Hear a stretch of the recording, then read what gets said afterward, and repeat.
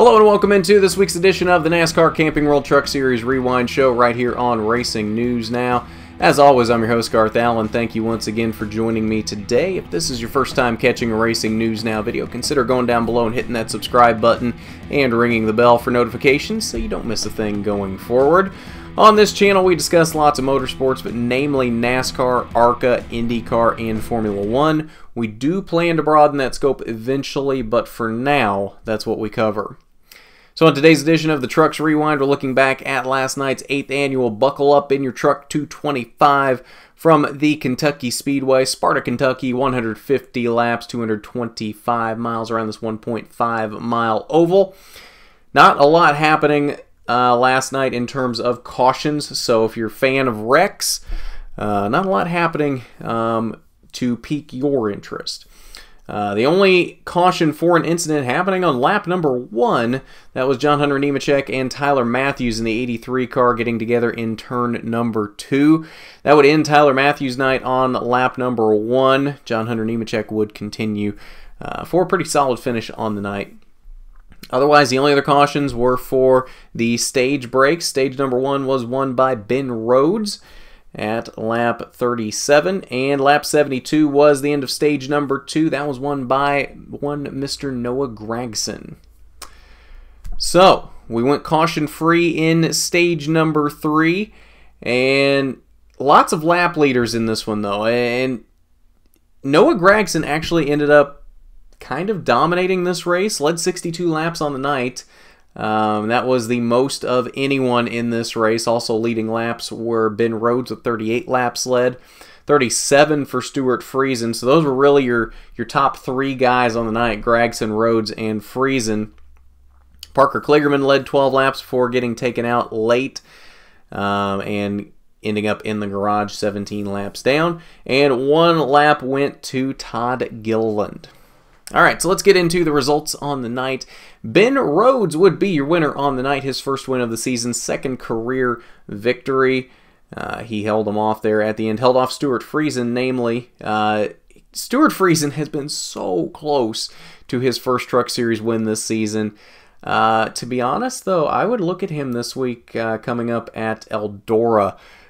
He comes from a dirt track background, and that's a track that I believe he got his best finish of the season there in 2017, so that's one that I would really look out for him this week as possibly getting his first win and locking himself into the playoffs. He's pretty good on points right now, as we'll see when we get to the playoff grid here in a few minutes, but I think anybody that can win at this point, even no matter how good you are on points, that definitely helps.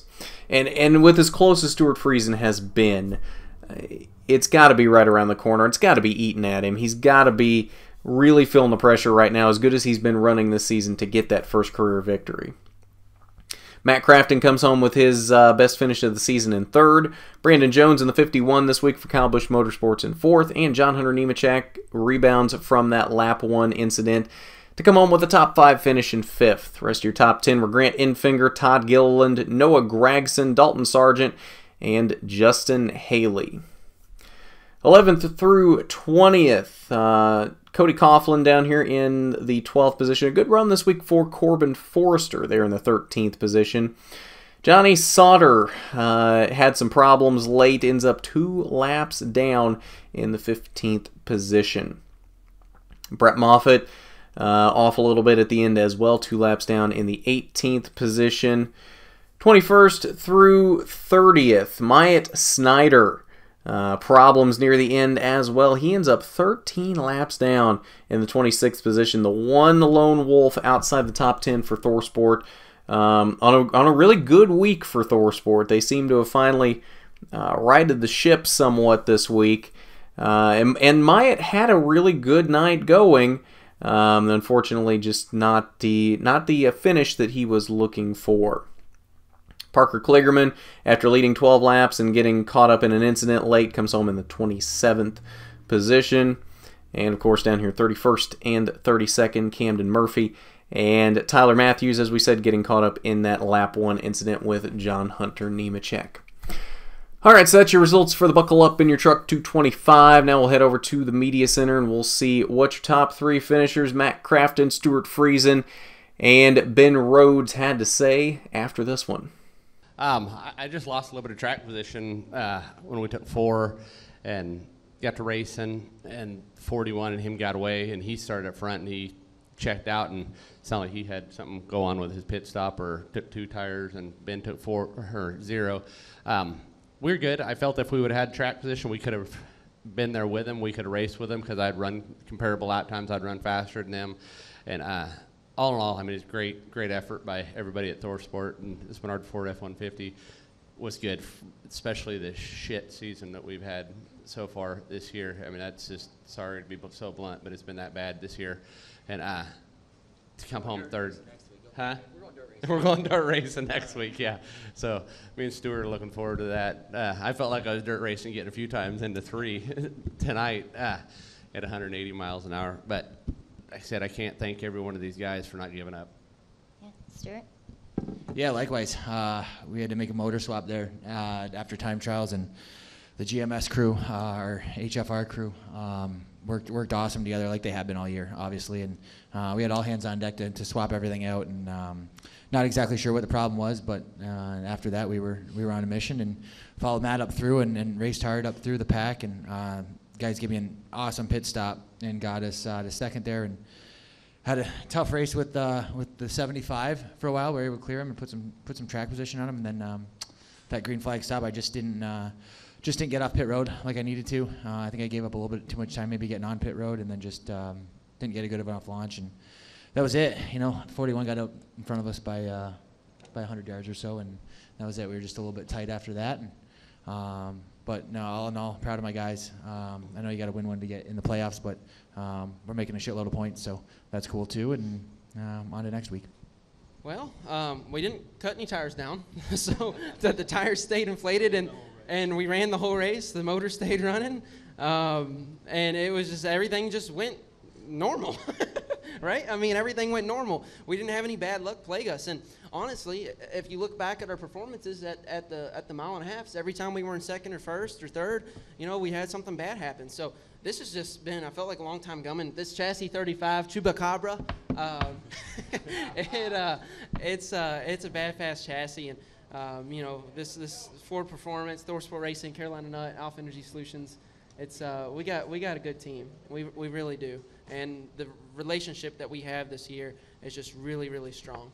Every single race weekend, I feel like we're in the top 5 no matter what. And if we're not, then that's pretty much a total loss for us. It's been a really strong year for us performance-wise. Very excited Ben Rhodes after this one to finally turn things around this season and not have the bad luck ruin what had been some pretty good finishes so far this season, finally able to put it all together and pick up that first win of the season. Alright, so let's look at your playoff grid before wrapping up here tonight. And as you will see, Ben Rhodes obviously jumping up into the winners column up to the 4th position.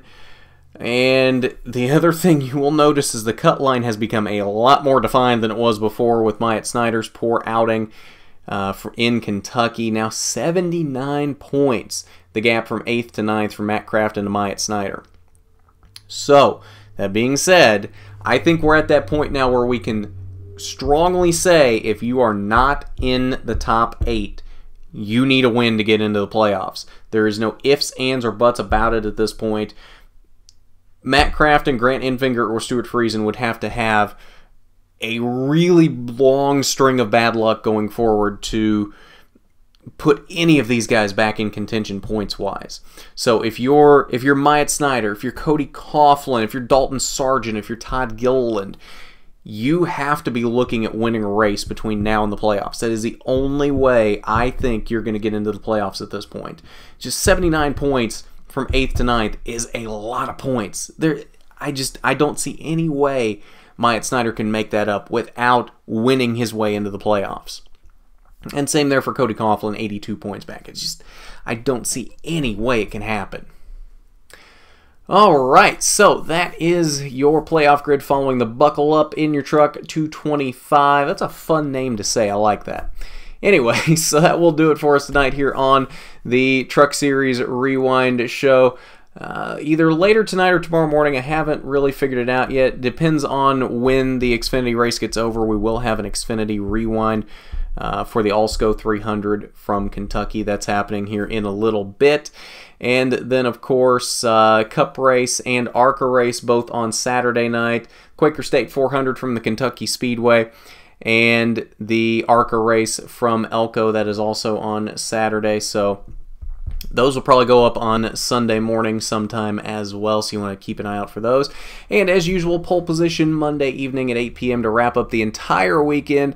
All of this plus IndyCar from Toronto on Sunday. So we got a lot to look forward to through the rest of the season, and I hope you will stick around with us for it. So if you haven't done it already, hit that subscribe button and ring the bell so you don't miss any of that going forward throughout the weekend. And if you haven't done it already, hit that big thumbs up button if you like the video. It is much appreciated when you do. So at that, this has been the NASCAR Camping World Truck Series Rewind show. I'm Garth Allen for Racing News Now.